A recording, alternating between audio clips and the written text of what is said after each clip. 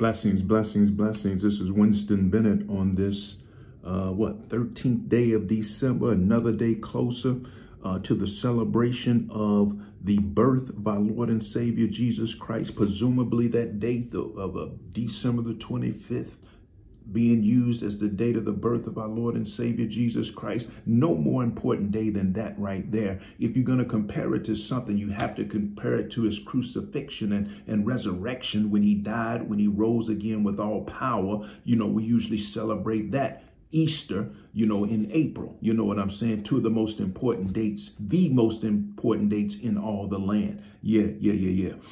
I had a conversation with an individual on the other day. An individual that was really kind of depressed over where they come from, who they come from, who their mother was, who their father was, just very depressed about that, and wanted to be a voice of encouragement to all you that are out there that may be suffering through the same depression and oppression, concerned about who birthed you into this world and how you were birthed in this world. Some of us were birthed in this world and we call it a mistake because of the pregnancy was not planned, and we say that that was a mistake. Some of us came from a person who was living out on the street, living a wayward life, living as a prostitute, giving up their body, and we were birthed out of that situation. Some of us were birthed, my God, behind jail cell walls, my God, and we think and look and say, well, my mother was this or my mother was that. Some of us don't even know who our father was.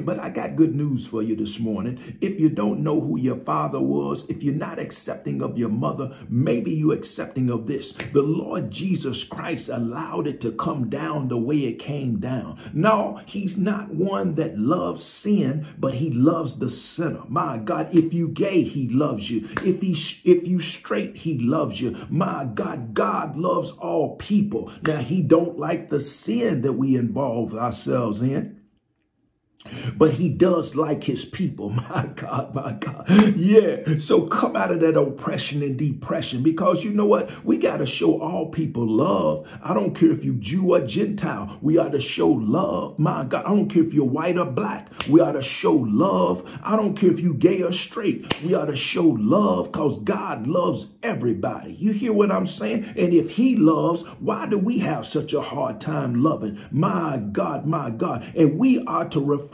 him. My God, that's the only reason why we here, is to be a reflector of God's grace, his mercy, his love, his kindness. My God, I said this the other day. Right now, for many years, we've had on our money the United States of America. That word united, that means connected. We got some chemistry. My God, we got some love amongst each other. Well, maybe whoever made the currency was speaking in faith, because at no time in the history of the United States has it been united. It's always been frayed. It's always been fractured. People who couldn't get along because of skin color, people who couldn't get along because of their economic separation between the rich and the poor. My God. But it's time for us to come together in love, because God is love. And if we are to survive as a nation, as a people, it's going to take love to do it. My God, my God.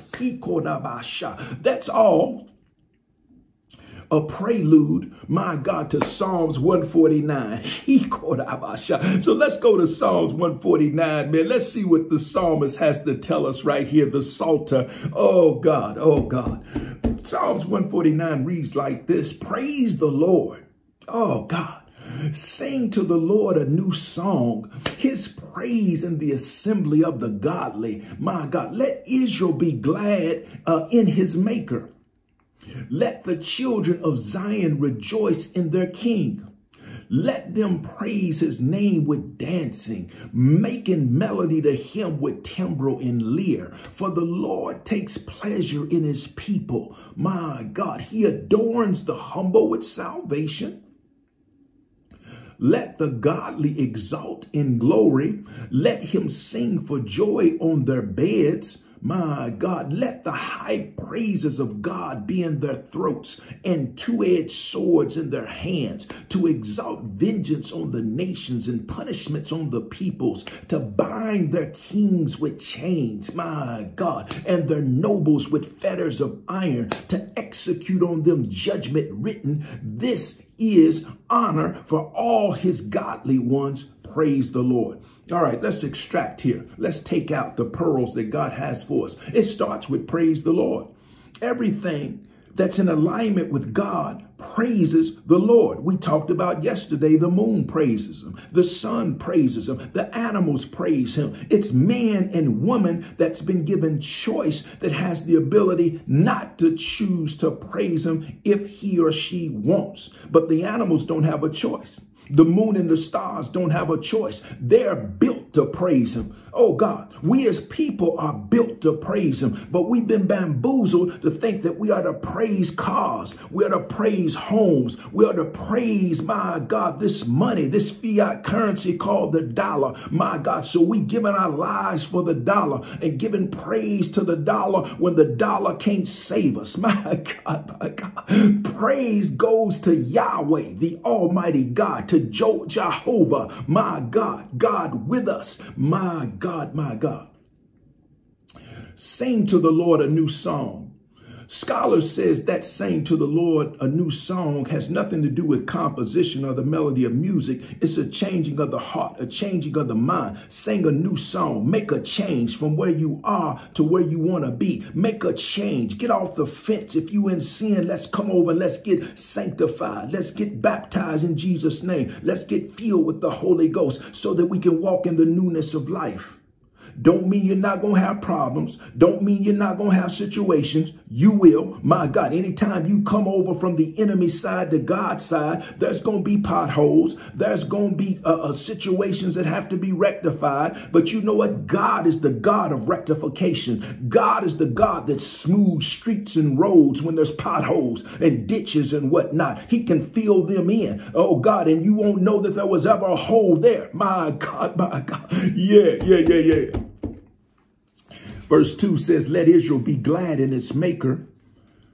Let the children of Zion rejoice in their king. What is this referring to, Winston? Okay, let me tell you. Let the children of Israel be glad in its maker. That's talking about when the children of Israel were delivered out of Egypt. They came out, being glad and praising their maker Yahweh and giving him praise and giving him glory. They came out with timbrel and dance. Why? Because they were so thankful that God delivered them from the hand of that dastardly Pharaoh that was causing them to build brick without straw and to build that Egyptian kingdom. Yet God delivered them. My God, my God. So he said, let them praise his name with dancing in verse 3, making melody to him with tambourine and lyre. Oh God. So we are to act because God, in semblance of coming out of Egypt, we as sinners, that's our Egypt, have come out of sin. So we are to praise him with timbrel and dance with the lyre. We are to give him praise for delivering us from the cocaine and from the LSD and from, my God, from beds that we wasn't supposed to be in. He delivered us, my God. So we ought to praise him for that. You don't hear what I'm saying. Verse 2 says, for the Lord takes pleasure in people. He adorns the humble with salvation. That word salvation means to save. He adorns us with his saving power. My God, he don't leave us out there without a raft. He throws a life raft that says, look, I died on the cross for you. I shed my innocent blood for you. You are safe. Come on in here. My God, my God.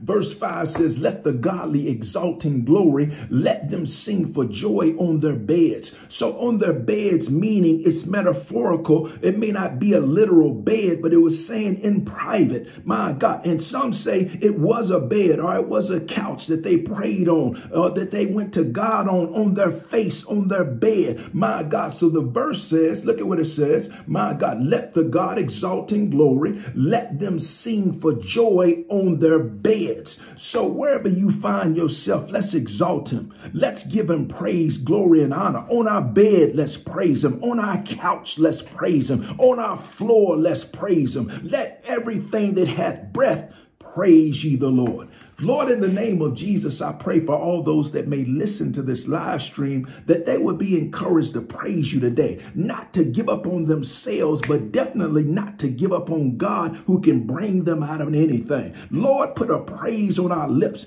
a worship in our heart to give it to you all day, every day. In Jesus' name, amen. Hey, y'all be blessed today, man. Walk in the power of his resurrection. Okay, in Jesus' name. Peace.